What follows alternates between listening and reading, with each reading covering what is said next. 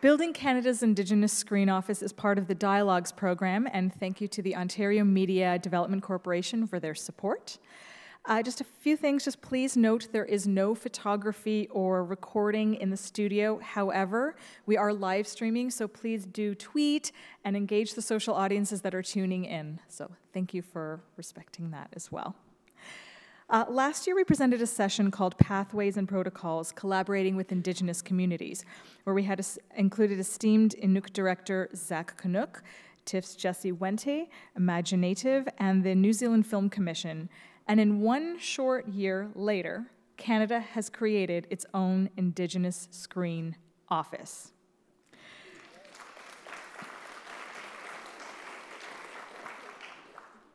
Led by Imaginative's Marcia Nickerson and partners Valerie Creighton, CEO of the Canada Media Fund, and TIFF's own Danis Goulet.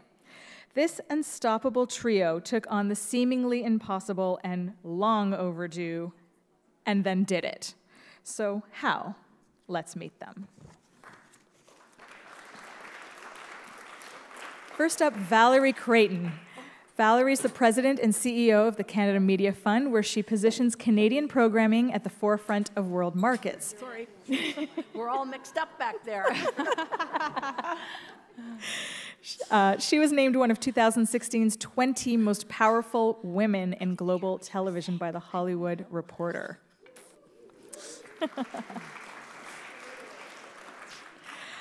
Second is Danis Goulet, independent filmmaker, TIFF Shortcuts programmer. She is a Cree Métis writer-director. Her award-winning short films have screened at festivals all around the world, including Sundance, TIFF, Berlin. And her most recent VR piece, The Hunt, was part of the incredible series 2167, Imagining Indigenous Life 150 years into the future. Welcome, Danis. Marcia Nickerson, chair of Imaginative Film and Media Arts Festival. A leader in the field of Indigenous governance, providing high-level advisory services to Indigenous, federal, and provincial governments, Indigenous organizations, and other public sector clients. Welcome. And our chair for the session this afternoon is Giselle Gordon, independent media artist, film programmer, writer. She has made over a dozen short films that have screened at TIFF, Sundance, Berlin, and is a longtime collaborator with prolific Cree artist Kent Monkman, with whom she's authoring a book. Please welcome to the stage all of our guests. Take it away. Hi, welcome everybody. Thanks for coming out today. So before we get started, I just wanted to give a tiny bit of context. Now, bear with me if all of this is very familiar, but because we're also speaking to an international audience, I just want to make sure that we're all understanding each other. So when we use the term Indigenous on the panel, we're referring to First Nations, Métis, and Inuit peoples, the first peoples of this land. And sometimes we might use older terms such as Indian, Native Canadian, or Aboriginal, but all of these terms are basically just referring to the original inhabitants of this land that we now call Canada. And Canada wouldn't exist without the legal agreements that were made with Indigenous peoples by the British Crown and later with the Canadian government. And that's an important thing to keep in mind as we're talking about the existence and the importance of the Indigenous Screen Office, because really the central core of Canada's history and also our identity today as a country is Indigenous. So we'll get into this in more detail later, but historically, the history of filmmaking in Canada is rife with misrepresentation at best and racism at worst. So we're really addressing today the legacy of filmmaking that historically followed the history of colonization. So one of the things that this Screen Office is trying to address is that still today, the majority of people who are making films with and screen content about Indigenous peoples are non-Indigenous. So this is really where the Indigenous Screen Office comes in.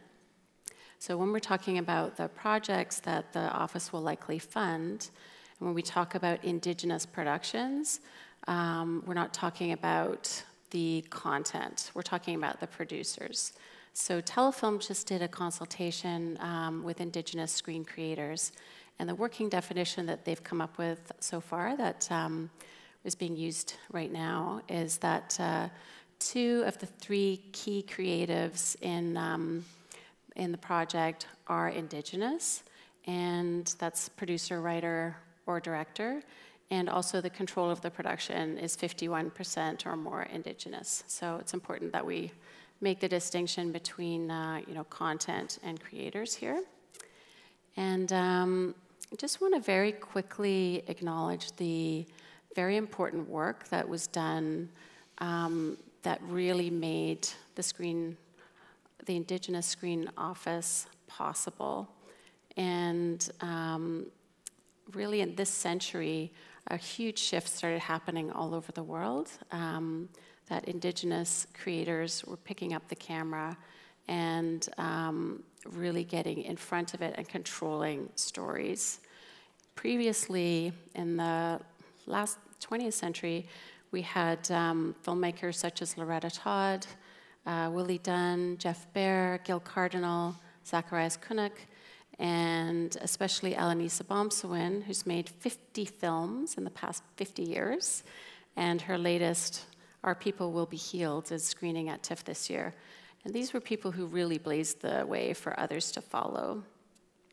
So there was this real momentum that built in the early part of the 2000s in the US, here, Australia, New Zealand, and in Sami territory in Northern Europe. And alongside them, Indigenous film festivals were supporting and showing this work. And there was a convergence of advocacy by individuals, by organizations, and really all over the world. So funders started responding about 25 years ago. The Australian Screen Office formed an Indigenous department. Canada Council established a separate stream for Indigenous media arts creators. And the NFB was heavily supporting Indigenous documentary. Then more recently, the CMF formed a very robust fund for supporting television projects. And then in the mainstream industry, internationally, Sundance highlighted Indigenous films starting in the 90s with their program.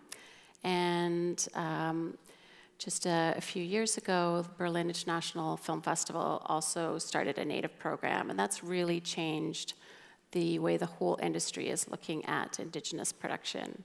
So there's really been an awakening to how important this diverse body of work is. And the part of the advocacy that was done was in writing. Many books and reports have been commissioned over the years. One of them was in 2004 by Jeff Bear at the Crossroads.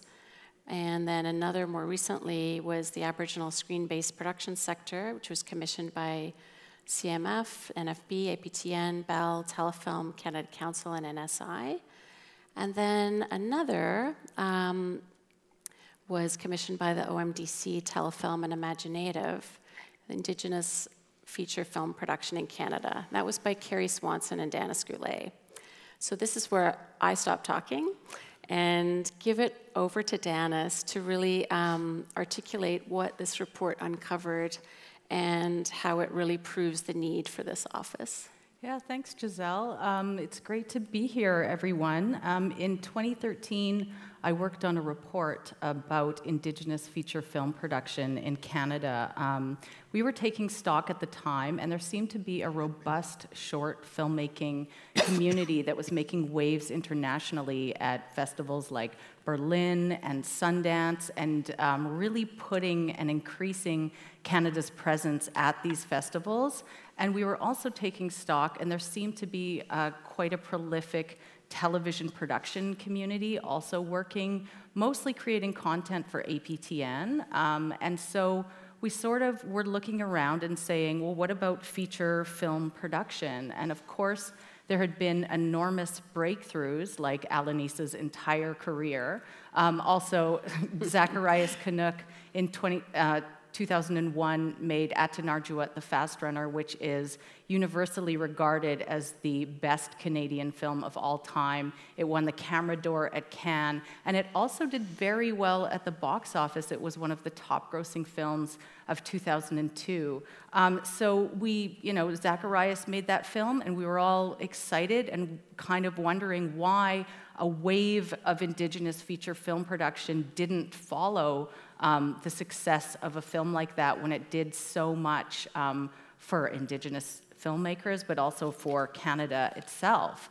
We also looked internationally at filmmakers like Wayne Blair, who made The Sapphires. It got a 10-minute standing ovation at Cannes. It went home to Australia and did $14 million at the box office.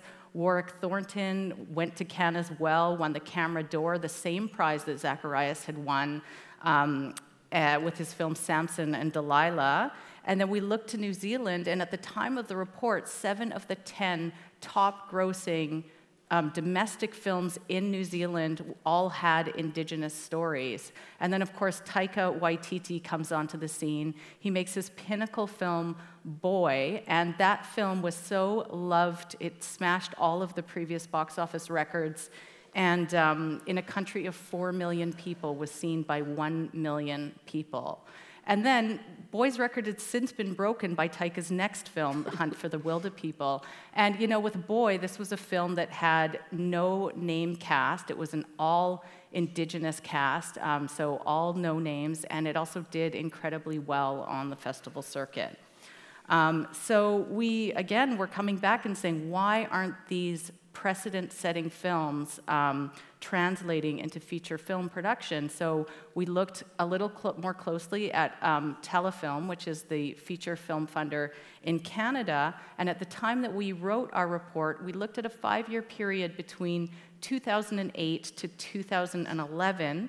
Telefilm funded 310 feature films, and 5 of those were Indigenous, and that means Indigenous made in some way, so an Indigenous person in a key creative role. So that's an average of 1 per year. We looked also at OMDC. They funded 115 features over that time, and only 1 of them was an Indigenous feature film. So we wanted to know what this gap was, and so I took this study with Carrie Swanson. We conducted focus groups. We interviewed makers from all across the country. And the key finding of this particular report, and Giselle, we can roll the, we also are going to show some quotes of what Indigenous filmmakers have said their experiences are in the industry. But the key finding that was said again and again was that there is a culture gap that must be leapt over in the industry, and that Indigenous filmmakers time and time again cited a lack of cultural understanding, a need to over-explain the cultural context for their work, and that this kind of like 101 education about the Indigenous content affected all of their relationships in the industry. So with potential producing partners, broadcasters, funders, distributors, story editors. At times people were met with just indifference. At times they were told to Indigenous people that their work was not Indian enough. Sometimes they were told they didn't believe that the films would succeed at the box office. So, many times it was indifference, at other times it was overtly racist and ignorant. So, that was a real wake-up call to speak to the community of makers across Canada and understand more deeply the key barrier that Indigenous film and media, and this was in television and really all of media at large, even though this particular report was just looking at feature film. And so fast forward to the summer of 2016, a group of content creators wrote a letter. 30 people from across Canada signed it. They were all Indigenous, and we asked for the establishment of an Indigenous Screen Office. And this letter was sent to CMF. This letter was sent to Telefilm. It was CC'd to the National Film Board of Canada. And it kicked off a process of meetings and consultation with Telefilm and with CMF. And in I'll just want to say, and this has kind of been the result, like this is where we've come to, but I also want to say that Telefilm responded after the consultation process and just last month announced the investment of $4.7 million in 11 new Indigenous-made feature film productions. Mm-hmm.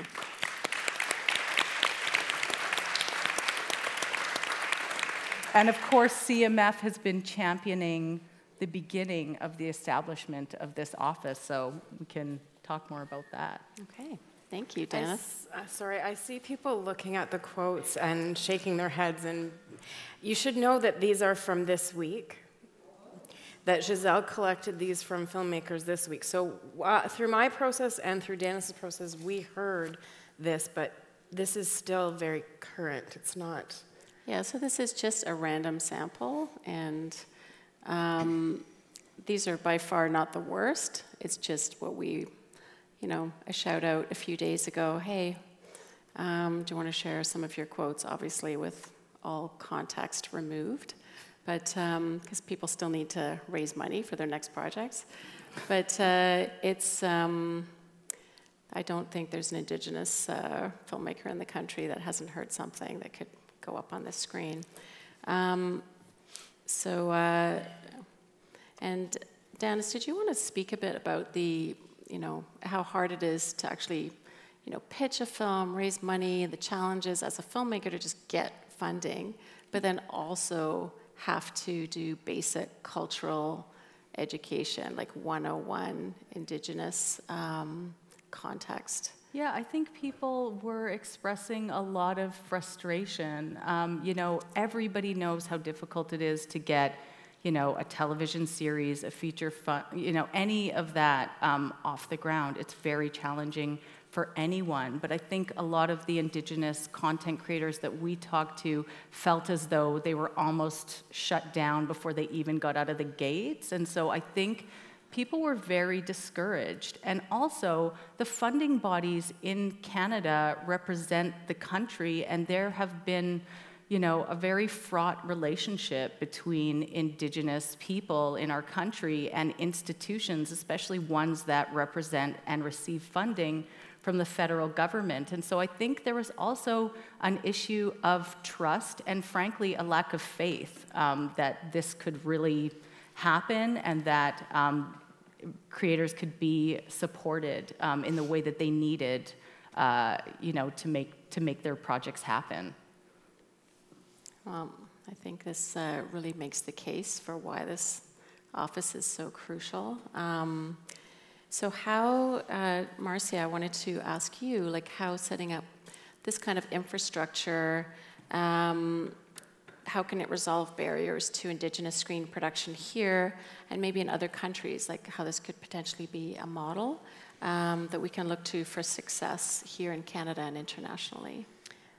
We actually did look at the Screen Australia model quite closely because it's been successful for them and it's going on 25 years in existence, acknowledging the differences between countries and perhaps some of the goals, a lot of things that they're working on in terms of it's a screen production for television, for film.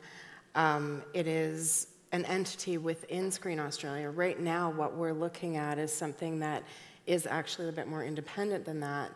How that unfolds is yet to be seen, but right now, it's, Screen Australia is similar to Telefilm, so it's within that body, but they've had many successes, and Danis touched on several of the filmmakers that have been successful through that.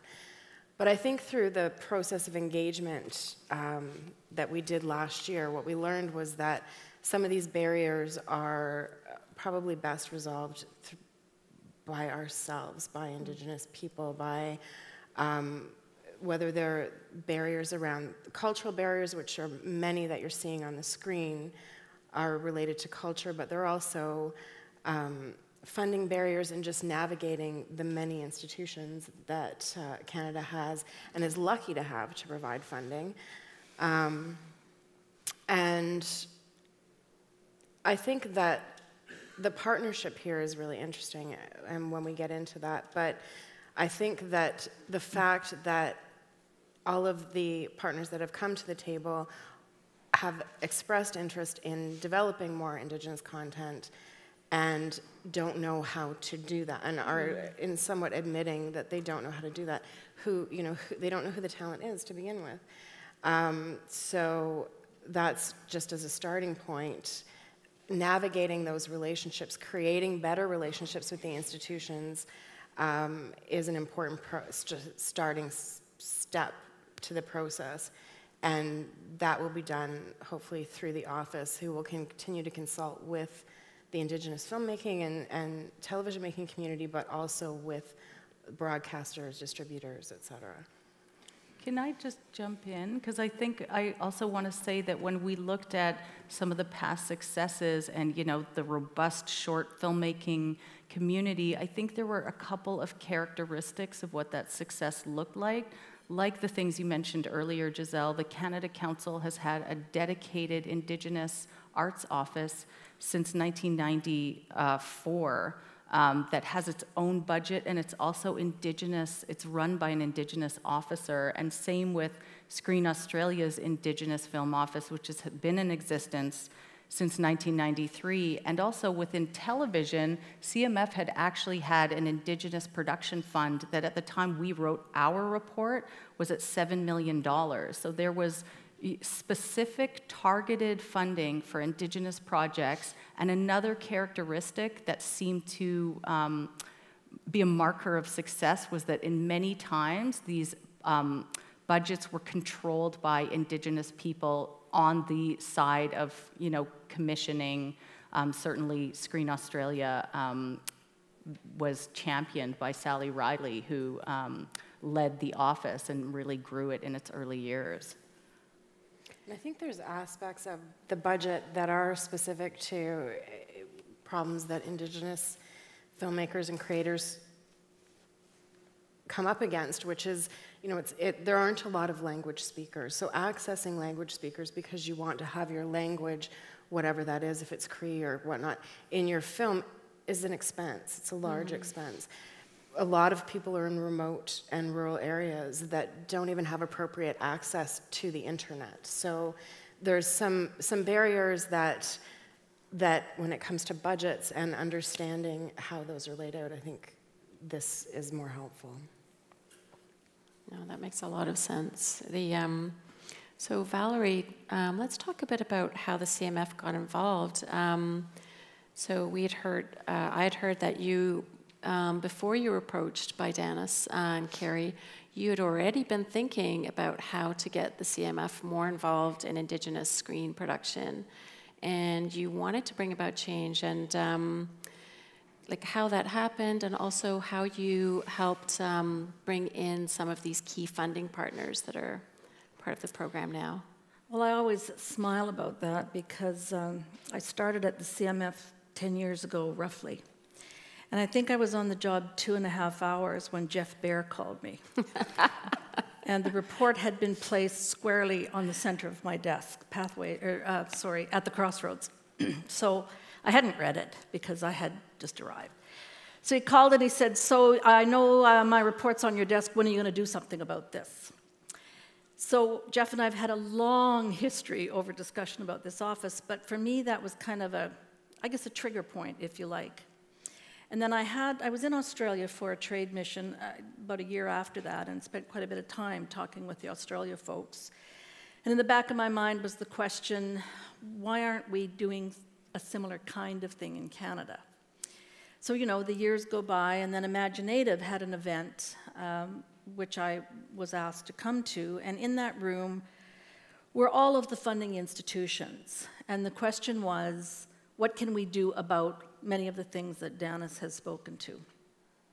So I had just met with the Indigenous producers, so I didn't want to speak in that context at the beginning.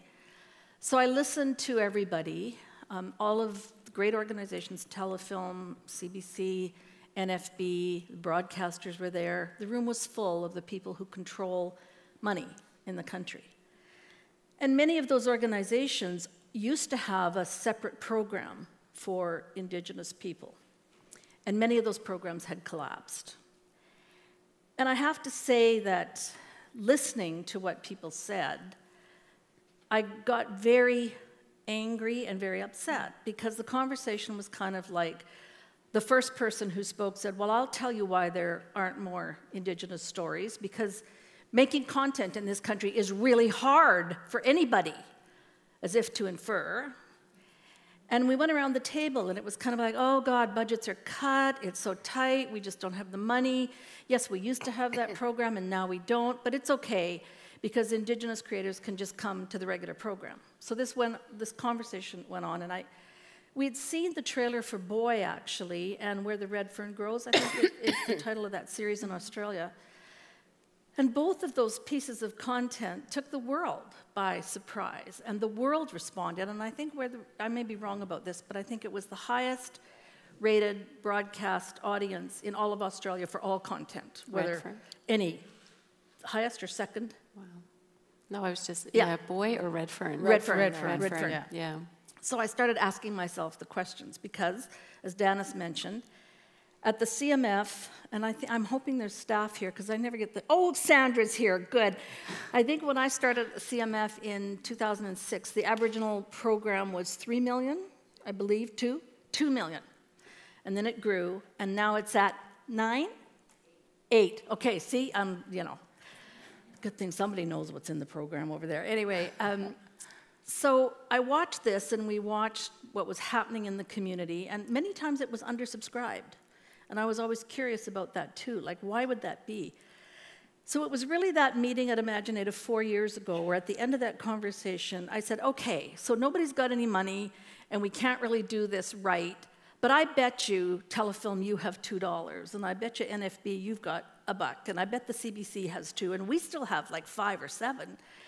So what if we got together and started talking about, instead of all these separate pieces, doing something collectively? Maybe we could look at this quite differently. And people thought that was okay as an idea, and then I think nothing happened for 4 years. So I phoned Danis one day, I think it was right after you'd done your report, and said, okay, so we need to figure out how to do something about this. I need somebody to come in and do a really deep consultation process across the country, a deep body of research. And she suggested Marcia. So Marcia really led the process on our behalf. We, yes, initiated it and triggered it. And along the way, I kept, apologized to those in the audience, badgering my counterparts. I felt that this wasn't going to make sense or work the way it should for the country of Canada unless we all got together to do it. And it's fantastic what Telefilm's done on the feature film side, and that's their job, and it's great. But this, to me, is something that goes a little bit beyond that and looks at content in a holistic and broad way, whether it's feature film, television, digital media, virtual reality, it doesn't matter. It's all about the content. So how do we find a way collectively to support that content? So it came out of, I think, just a growing frustration about seeing the potential of the extraordinary content makers in the country, on the feature film side, certainly on the TV side, directly with our own program, and increasingly in digital media, and how we might do this job in a better way. So bringing the partners in, people were all willing. Like, there was no question about that. I think, as Marcia said, it wasn't a case of lack of will. It was a case of finding the path together.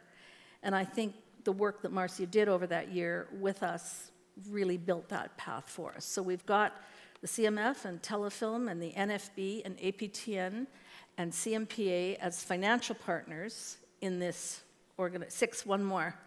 Oh my God, CMF, Telefilm, CBC, did I say them? APTN and CMPA. And we're in the CBC building, that's a really bad error. And NFB. And NFB, okay. And Bell and Vice and the Harold Greenberg Fund are also program supporters. So it's a big group of those of us in the country who've always put money into this. And I think the question becomes, when you're in a colonial organization, you don't get up in the mornings and think, I'm going to really do ill will today for any particular community. But I think it becomes a question of you become habitually trained to look at things a certain way, and you just do things a certain way. And I don't think that works in this context. So I really believe personally, we proposed this idea to the CMF board way back before Marcia started, and there was very strong support. And it's always a question of, you know, how do you find the money? How do you do it right? How do you do all these things? But I really believe it's never a question of money, it's a question of political will. And if the organizations supporting content and stories from Canada's Indigenous people can break their own barriers and look at things a different way, we might have a different kind of success. So it was a great year. It was a frustrating year. We had lots of tears and lots of laughter and lots of pounding on the table through the discussion. But I think we got somewhere, and I personally am very proud of the work everyone did over this long process to get to where we are today. Oh, thank you, Valerie.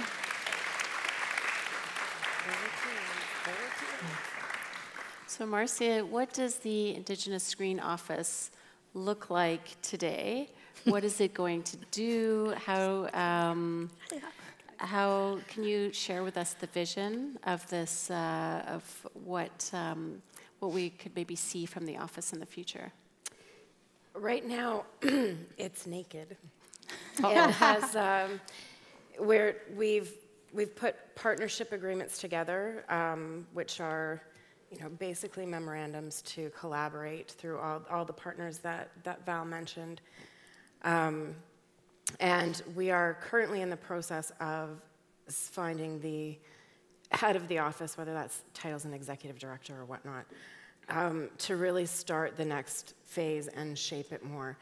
Because initially, as I said, it's going to be to work with the partners and to work with broadcasters and to work with the community itself to scope out what is required. But I think the long-term vision is quite similar to Screen Australia in that, you know, it will have components around training and building the industry itself, and that's not just for filmmakers and producers, but I think, or television creators, I think it's looking at how to make a more robust industry writ large. So there'll be that component. I think there'll also be, what we're hoping is that whether it's new funding, in all those partners that Val mentioned, you'll notice that the Canadian government's not been involved yet, even though Minister Joly actually announced and is quite happy with the initiative. So I think there'll be some negotiating as well around how to make this body a bit more sustainable in the long term and build some of those programs. One of the things that Danis's report and that has been talked about throughout engagement is also to create a feature film fund. So we heard about what Telefilm's doing, which is incredible, but I think the hope is that we begin to manage those funds, though, whether it's for features, for shorts, but that some of that funding flows through this office, which means setting up whatever, you know, people always talk about jury processes or do we need a board, and what's really interesting to me is because it's so independent right now and it really has to do some general reporting to the partners that you would do in any organization. You know, that's where the accountability lies. The accountability, it's been very clear, has to also lie to the community. So figuring out what governance works to ensure that you're being accountable on both ends and able to deliver a large budget and have, you know, create some original content and be the people who are overseeing that from start to finish. I think that's what the long-term vision is, and over the next couple of years, we want to get to that point. But right now, we're really trying to, we're hopefully going to have this staffed in the next short while, and that individual will be driving. I mean, the community expressed a lot, and the reports are on the CMF website as well, if you're actually interested in seeing what the community said. But I think there will need to also be more discussions about as it unfolds. What is the website, Marcia? Could you tell us? The reports are on the Canada Media Fund website. Yeah. Somebody, www.cmf.fmc, is that it? -fmc.ca, yeah. So, and Valerie, I wanted to ask you, and feel free, Marcia and Danis, if you want to jump in as well. The one of the, we can easily talk about how important this screen office is culturally, politically, but what funders are going to be paying attention to is what the bottom line is. And we can maybe speak a bit about like how there's this momentum that Danis was describing, and that translates to real financial box office success that hasn't really been leveraged yet.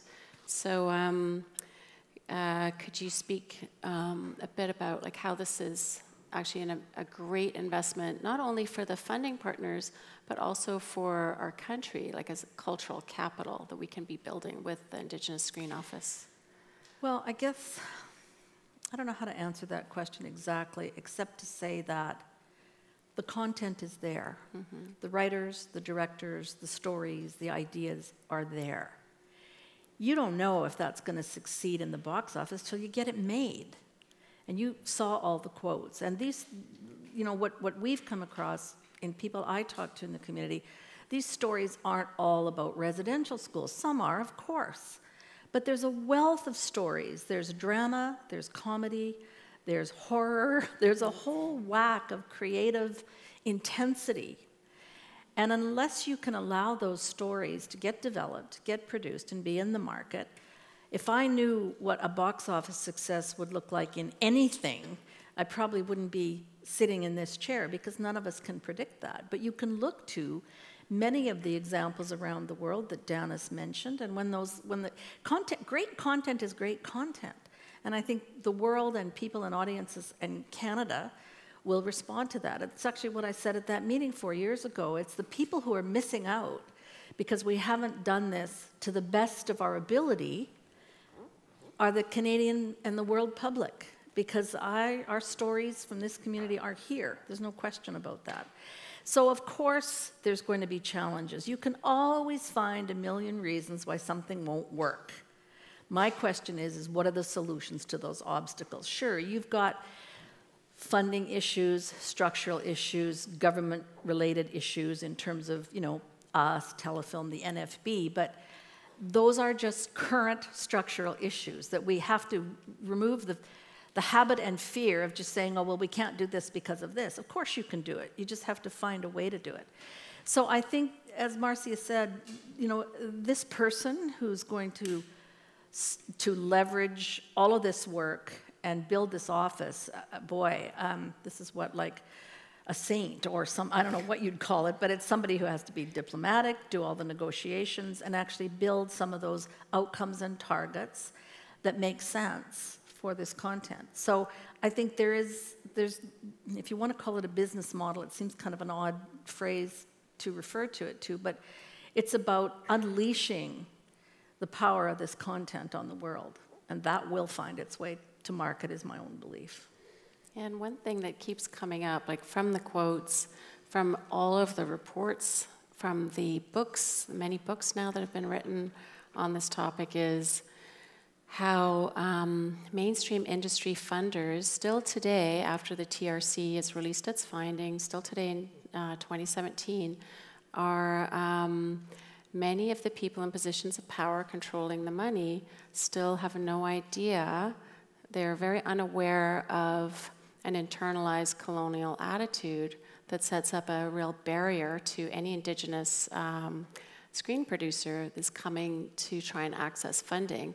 So, it seems like it might be a very impossible task to all of a sudden have everybody in the mainstream film industry be aware, but the solution is this office, because then you bypass that colonial attitude. But what we saw during this last year of discussion was almost a complete upside down of the meeting 4 or 5 years ago, wouldn't you say? Like, people were really at the table, seriously, and starting to recognize some of the very things you just mentioned.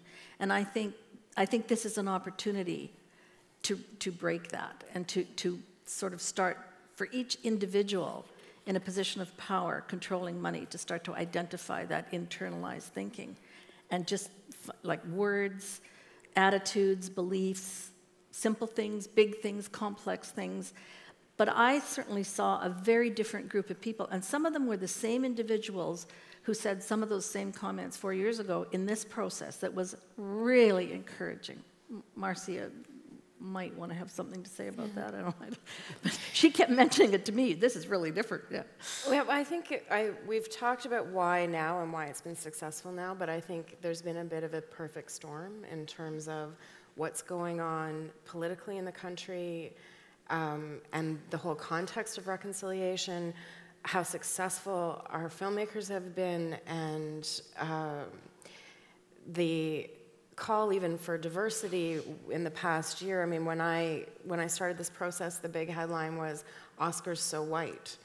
So all I've heard about is how bad that is and how there needs to be diversity. It's really difficult to argue against something that's going to bring that into fruition. So I think there have been a lot of things that have come together to make the timing of this work. And as Val said, some of the partners, you know, coming off of the Truth and Reconciliation calls to action, the NFB and this report and that engagement process, the NFB started looking quite seriously at their own processes and their own, I mean, they framed it as looking at their own biases. So, and revisiting how they've helped perpetuate stereotypes. That's a huge thing for an institution to openly do. And so, you know, a lot of the partners may not know exactly how they can contribute at this point. They just know they want to be part of the conversation. They know that they want to have access to this talent. They know that, so I think the office, I think the industry has grown for us, especially in the country, and I think that the office is the logical next step, and it's going to help propel and project things even further. Yeah, I think it's really important that when we're thinking about, because I think when people think about colonization, they think about the theft of land and culture and language, but it also includes the theft of our stories. And so championing Indigenous filmmakers in key creative roles is really, you know, the way forward. And I'm just so encouraged. I think this has been an incredible year, and I just want to take the opportunity to thank you, Valerie, for sharing in this vision. It's really promising, and the other funders that have come to the table as well that are, you know, pushing this forward. Yeah, thank you, Valerie. Now let's open this up to questions. I'm sure some of you have questions you'd like to ask our panelist. We're going to have volunteers come to you with a microphone so that everybody can hear your question. Hello, my name is Brennan. I'm a Métis filmmaker from Toronto. And I had a question about, it was touched on a little bit, I think, during the talk, but I was wondering how you were going to fight sort of tokenism in the selection process. Because as we saw on the fronts, like sometimes filmmakers are told that their films aren't Native enough, or they aren't telling Native enough stories. So is there any way that you could talk about that? Of course, there needs to be Native stories on screen, but it seems like sometimes if things aren't Native enough, then they're trying to fit a certain quota of something. Sorry, which selection process, just to be clear? Like selection process for what gets funded. By the Indigenous Screen Office, you mean? Yeah, or other Indigenous like funding grants around the country. That's sort of. Yeah, I mean, the other funders around the country are starting to look at things as was mentioned, I think by Giselle earlier, around what it means to be an Indigenous production, which is very clear and very Indigenous. I think 2 out of 3 key creatives is a really strong position. So in terms of, for the office, like I said, I think those processes are just being figured out, but it's funny, I've not even thought of the word token. I feel like creating this office just reverses that whole concept in and of itself. But you know, I've heard issues from people over the past year, even around, you know, having juries is not necessarily an Indigenous aspect of governance. So looking at what would work in terms of selection and what upholds some of the values and principles that we put into how we want this office to operate as an Indigenous-run office. We created a set of values and things like that. So ensuring that those are in place in whatever process is developed, I think that's going to be how the office addresses it. How others do? I would agree with Marcia. I think this is the reverse of tokenism. I mean, at the CMF, we're still required for anything we finance has to have a broadcast license in Canada. And the majority broadcaster on the Aboriginal program at the CMF has been APTN, although CBC has also licensed, as has Bell and others. But, you know, we're hopeful that that requirement will be adjusted, shall we say, in the future so that there's a little more flexibility and freedom. But I don't think, you know, if you look at and they're all on the website, if you look at what's been created as value statements for the office, I think you'll be reassured that tokenism isn't in there. And were you talking about content? Because this is all about creators. So this is like, the film could be about Japanese skateboarders in Tokyo. Yeah. If it's an Indigenous writer and director, if it's a good story, it's going to be funded. Yeah, that's totally separate from what I Yeah. Okay, and question over here. The volunteer will just come over. Hi, my name is Geraldine. Congratulations, everyone. A question is for behind the camera, for creating opportunities for Indigenous people in writing rooms, and particularly women directors and behind the scenes. Is that something you see yourselves being able to establish credits and incentives for not only Indigenous films, but opportunities for other filmmakers to be very inclusive? Is that something perhaps you're doing or is already out there? Because that's something I'm very interested in doing. Screenwriting was one of the key pieces that came up throughout engagement. I think in terms of where there's a lack now or what is needed in terms of training or development, production was one end and screenwriting was another. And there have been some emerging programs dealing with screenwriting. I'm looking at one of the women who's ran it for Imaginative, has started a screenwriting program a year or two ago. I'm really terrible with dates.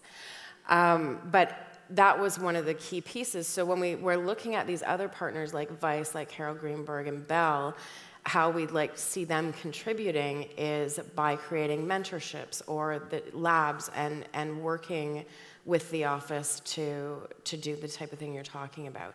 So that's exactly, I think the key ones we've looked at initially were screenwriting and production, where we needed some of that development initially. Okay, and question right here in the front row, the inside seat.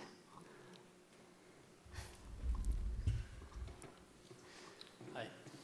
When I came in, I didn't know what Indigenous means, but I have a screenplay for feature for Indigenous ready.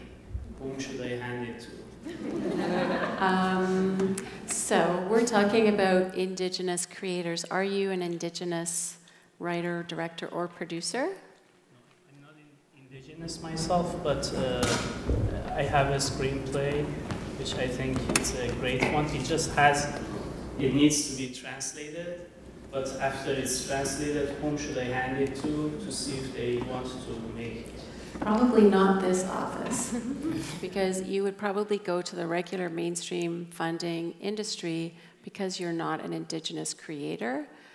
Historically, most stories still about Indigenous issues, characters, are still being made by non-Indigenous filmmakers, and that's, nobody's saying that should stop altogether. But what this office is trying to do is make sure that Indigenous creators tell their own stories with a very strong voice, and then eventually the majority of those stories will be told by the people from the communities. Yes, based on my understanding, what you're saying was more than 51%, like other people they could get involved in. Yeah, if you find Indigenous director, producer who would like to work with you, and their production company controls the production, your project would be, I understand, welcome to apply to this office. Can I get connected with them through this? Yes, go to the Imaginative Film and Media Arts Festival, which happens every October. It's the largest Indigenous film festival in the world, and it's here in Toronto. Thank you. The 18th to 21st of October. Thanks for the plug, Danis. Okay, and another question. Somewhere in the back, a shy person perhaps. Yep. You don't look very shy.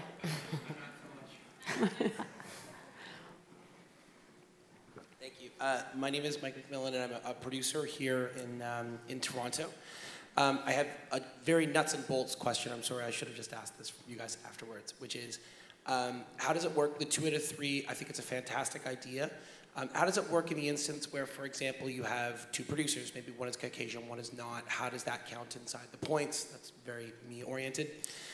The other one too, and I'll try to not call anybody out, I'm just wondering if you guys have opinions. I feel like there are maybe 2 or 3 sort of large-scale projects that are based on Indigenous story, but do not include Indigenous creators right now that are coming out. I'm wondering if you guys are planning on maybe using those as examples of sort of a learning experience for all of us so that we can get a better understanding of it. Again, not calling out any names, but there are a couple of projects that I've had conversations with people and I just was like, holy crap, are you tone deaf? Like, are you not listening to what is happening right now? Even on a project that I'm working on right now, very early on I started walking down the wrong path and somebody very politely took me aside and was like, that's going to fail. So I was like, oh, great. So I wonder if maybe you could talk a little bit about, again, without calling those projects out, because I don't want to be an asshole, but it would be great to hear what your opinions or perspectives are on some of those, especially those sort of features that we know are sort of in that 5 to 10 mil range. Thanks for bringing that up, and thanks for listening when you were called out. Marcia, do you want to address that? I'm not going to speak to those in production because I think that way, that's just exactly what we're trying to address through this office. But one piece that you obviously had responded to and that Imaginative is putting together right now or is beginning to work on is called Pathways and Protocols. So it is for non-Indigenous and Indigenous content creators who want to work on Indigenous themes in Indigenous communities on Indigenous topics, and what the appropriate cultural protocols would be for that in any given community across the country. And that is also premised on something that's been done in Australia. And at this point, Imaginative's just starting the consultation process for that, and hopefully within a year, there'll be something in place that this office can use to help work with non-Indigenous filmmakers, but Indigenous filmmakers as well. All that to say, and I'm not saying this is the goal, but it's something to keep in mind. In Australia, when Screen Australia funds any production that has any Indigenous content or reference or person, and they're giving the funding from Screen Australia, you have to follow the same type of document. You have to look at this pathways and protocols and have followed that in order to receive public funding. So, I mean, if I had my own vision, that would be what happens. I know that scares many, many, many producers, and it's a longer discussion, and it's a longer development, but it's in the hopes to address some of the issues that you just brought up. Yeah, I want to say that due to the history of misrepresentation and underrepresentation of Indigenous stories, that continues to this day. So we talk about it historically, but it's actually still happening. So to any non-Indigenous creators that are interested in Indigenous stories, you have to come into this with a lot of humility and with a lot of respect. In some ways, it is walking reconciliation in action, and people think that reconciliation is, where you get to jump ahead to the fire and all sing Kumbaya together, but reconciliation is actually very tough work. It's uncomfortable, and a lot of times people come into this space and they have no idea about the political tripwires that they're just walking all over without having any clue. So hopefully something like Pathways and Protocols can create a guide. It's not meant to impose, it is meant to be a resource. Thank you for that, Danis. We're going to have to stop there, but that seems like a really great place to stop. And I just want to thank Valerie, Danis, Marcia for all of the advocacy and work that you and so many others have done, and for speaking with us today. And for those of you who are here today, and especially those of you who are engaged in this dialogue, thank you very much.